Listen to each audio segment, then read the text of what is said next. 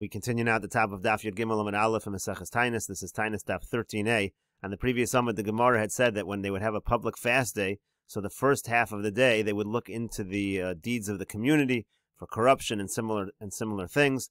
And then in the second half of the day, that's when they would read from the Torah, and that's when they would daven. And so the Gemara now says, Eipochana, why don't we reverse it? As Rashi over here says, Eipochana, the palga diyuma kama have a karu mifteri. Maybe in the first half of the day, that's when they would read and do the haftorah. Bo rachami, and that's when they would daven. Uveidach palga maini. Maybe it's in the latter half of the day that they would look into the deeds of the community. And the Gemara continues, Lo salka daitach. Do not think that is the case, because there's another pasuk that says, there's a pasuk in Ezra. It says, Ve'ela yeyasu kol chard b'divrei l'chei Yisrael al me'al hagola v'gomer uchsiv v'minchas o'erev kamti mitanesi ve'efrasa kapay el Hashem. So basically the psukim are saying that first we take care of the needs of the community. Yeyasu, everybody gathers together and he inspects the deeds of what's going on. And then the pasuk says later, v'minchas o'erev, that's when we do the davening. So you see again, it's going to be the first half of the day that the deeds of the community are inspected, and it's in the second half of the day that they read from the Torah and that they davened. And the Gemara continues, Amar Rafram bar Papa, Amar Rav Chisda. Rafram bar Papa says in the name of Rav Chisda, Kol shehu mishum evil, any situation where a person, let's say, is fasting because of mourning, could go in Tisha B'Av, for example, Tisha B'Av. V'avel, or let's say you have an actual avel, so in those cases, Aser bein bechamin bein bitzonin, the Isser of Rechitza applies whether it's hot water or cold water. However, Kol shehu mishum tainug, any situation where the reason they're refraining from bathing is simply to refrain from having pleasure, could go in Taanis Tzibur, for example, by a regular public fast day.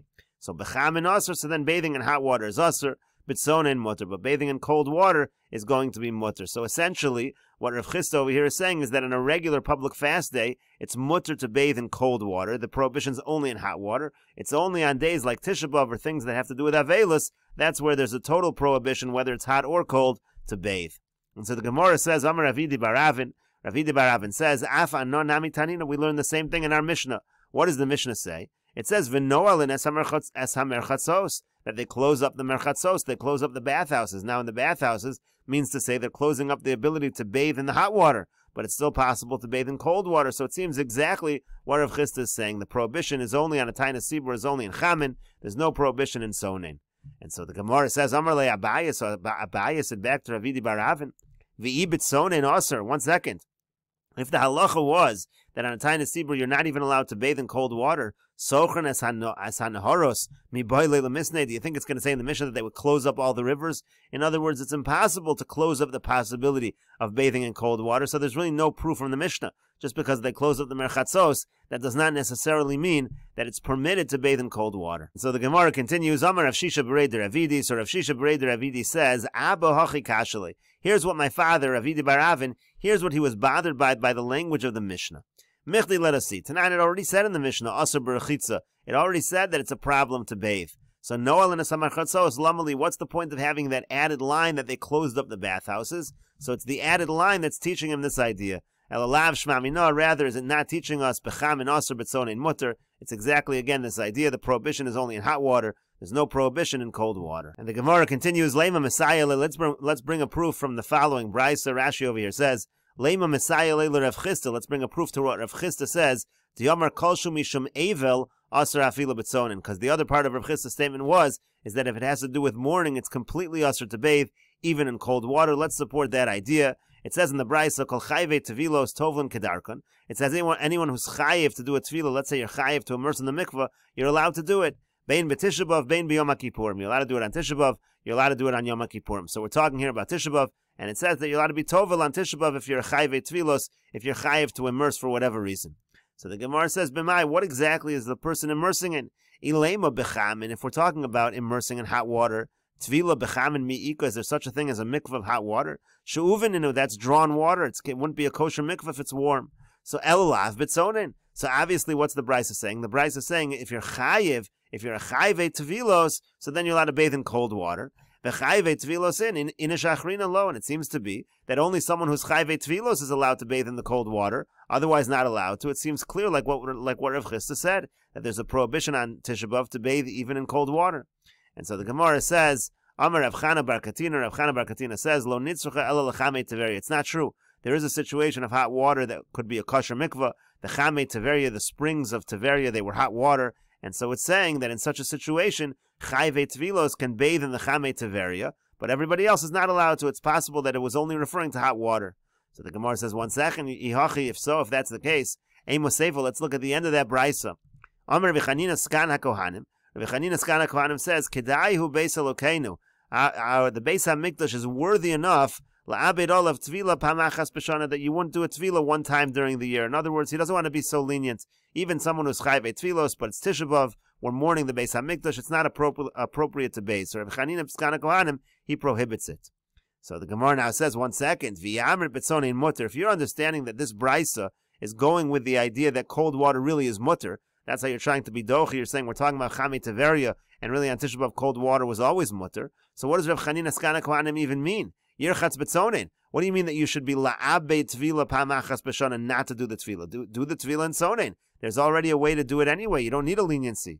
And so the Gemara says, no, Amar Papa says, bi'asr de lo shchiach sonein. This particular location the Bryce is talking about, let's say Chame Teveria, it was a location they didn't have any cold water to bathe in. So there was no cold water available. So that's why Chanina Skan HaKohanim is saying you can't be so makel. You're not allowed to go in hot water. And the first opinion of the Bryce is saying, no, you're allowed to go in even in hot water if you're Chayve Tvilos in such a situation. And the Gemara continues, Tashma, come in here, another proof, Kisha Amru Asr b'Malacha.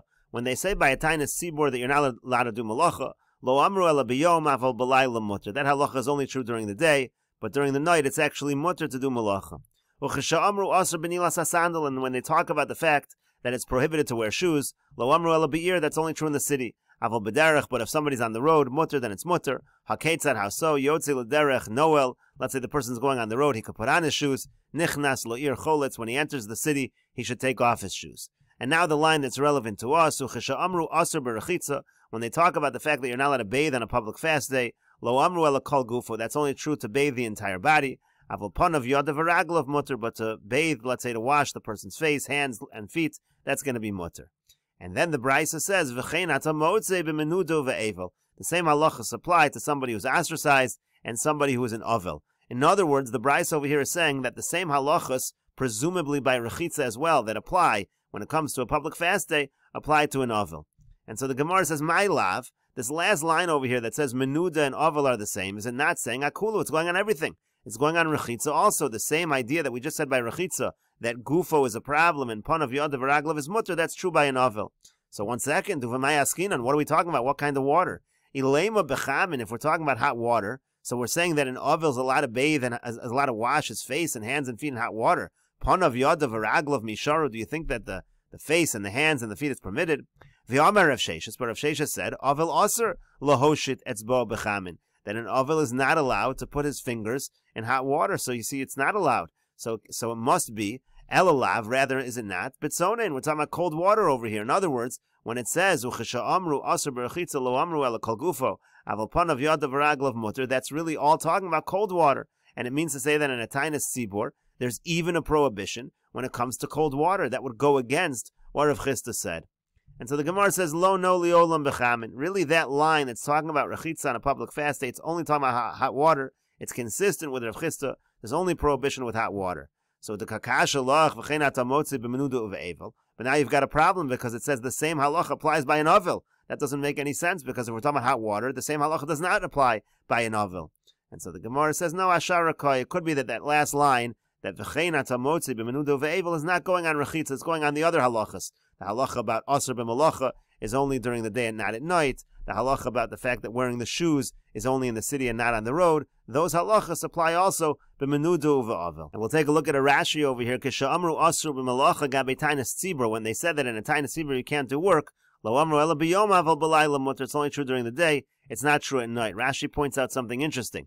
Mehacha mashma, from here it's implied the v'leilei Tisha B'Av, that on the night of Tisha B'Av mutter b'malacha, that it actually would be mutter to do malacha. Vein bittul ela b'yom, the issue of doing work is only during the daytime, because the whole point over here is they're saying it's only asr during the day, not at night, and then they're comparing it to avil and to menuda.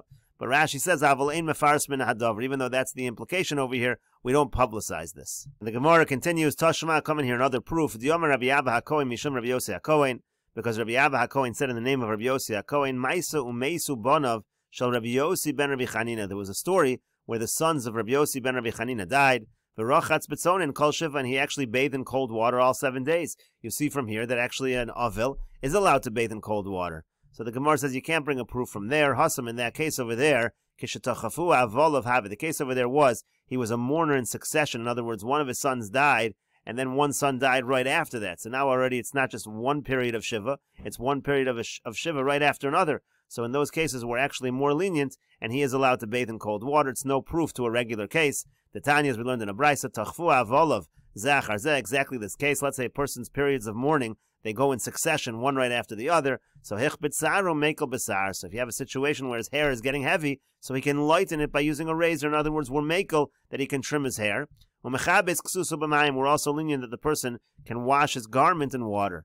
Amar Rav Chisda says on this particular brisa, Besar avalo b'misparayim. You're allowed to use a razor to trim the hair. You shouldn't do it with the scissors. In other words, the leniency is not 100%. B'mayim, you should wash the garment in water. V'lo b'neser, v'lo b'chol. You shouldn't use soap or you shouldn't use sand. In other words, again, that leniency is not 100% and doesn't allow every kind of washing of the garment. And the Gemara continues, Amar Rava. Rava says, Avil mutter lirchotz b'tzonin kol shiva. That actually a mourner is allowed to bathe in cold water all 7 days of mourning. Midi dahave abisra v'chamra. It's similar to, let's say, eating meat or having wine. Rashi over here says, Midi dahave abisra v'chamra, the tainukein ketzonin. They're just as pleasurable as bathing in cold water, and therefore it's actually mutter. So the Gemara says, Meisvei, we have the following question. We'll continue with this discussion in the next video on Daf Yud Gimel Amud Beis.